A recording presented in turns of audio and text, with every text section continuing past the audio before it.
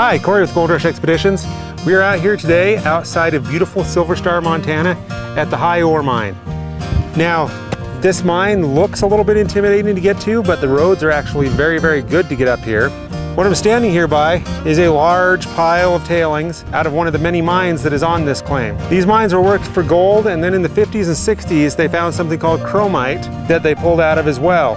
The chromite separated out from the gold when they were originally working it, so there was a big push to kind of get some of the tailings that are out here.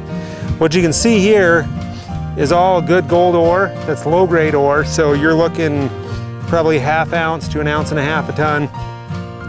That was just never processed because it wasn't profitable enough when gold was 25 bucks an ounce. Down over the hill we've got a mill that processed some of the ore. It appears that they crushed up and separated probably the really good grade ore, because there's some screens, there's water down there, shipped that out, and then kind of left a bunch of this other stuff. But we've been seeing some really good color in the quartz and then in some of this scarny type material. You can see behind me, we've got a bunch of other mines that are all up here. The majority of these are all on your claim if you're the one that's purchasing the high ore. The roads, like I said, are really easy. It's about 4 miles out of Silver Star. Good high desert roads. I mean, out here it's dry. You're not gonna get too terribly wet out at any certain point. You'll probably be able to work it pretty much year round. We're gonna go wander over here and I'm gonna show you what appears to be a miner's quarters and where there was power back when this little area was completely booming. What we're looking at here is probably where all of the miners would congregate at the end of the day. There's a bunch of other little buildings around here, a lot of other interesting stuff, but this was a large building, probably housed quite a few people. I bet you there was cook stove stuff here. There's a lot of tin, like you see in the inside of old buildings, that's laid on the top, that has been, it's been bastardized from some building, and they've used it for securing the sides of their buildings, keeping everything airtight up here. So there's a whole lot to look through. You can see how much dry rot is there. That's the biggest thing that is going to kill the buildings out here, but still, you're going to find a lot of treasures out here just because of the way this area is. One of the biggest things you can find at any mine that gives you an indicator that there was actually some good mineral being produced is an assay office, for all intents and purposes. An assay office doesn't need to be anything big.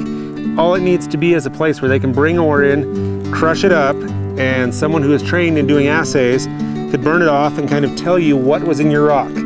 This right here was part of an old assay stove. You can see there's a lot of slag melted off here. All these rocks kind of have it.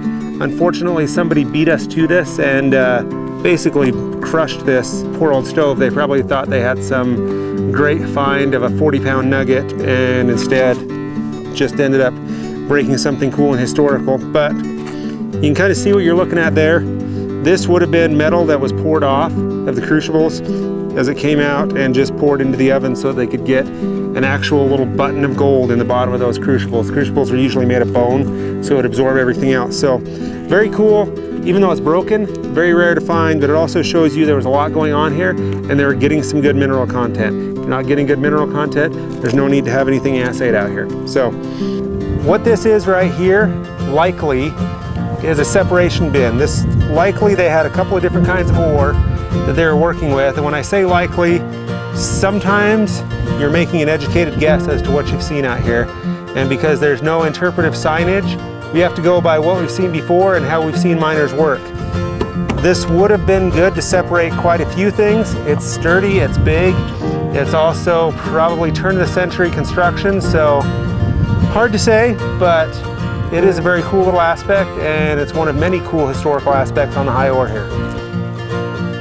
For more pictures and video of the inside of the mine, definitely go check out our website, www.goldrushexpeditions.com. There'll be pictures there, there'll be video, there'll be a full description and all the history, and if you catch it quick, it might still be for sale by the time you get over there. So hope for the best.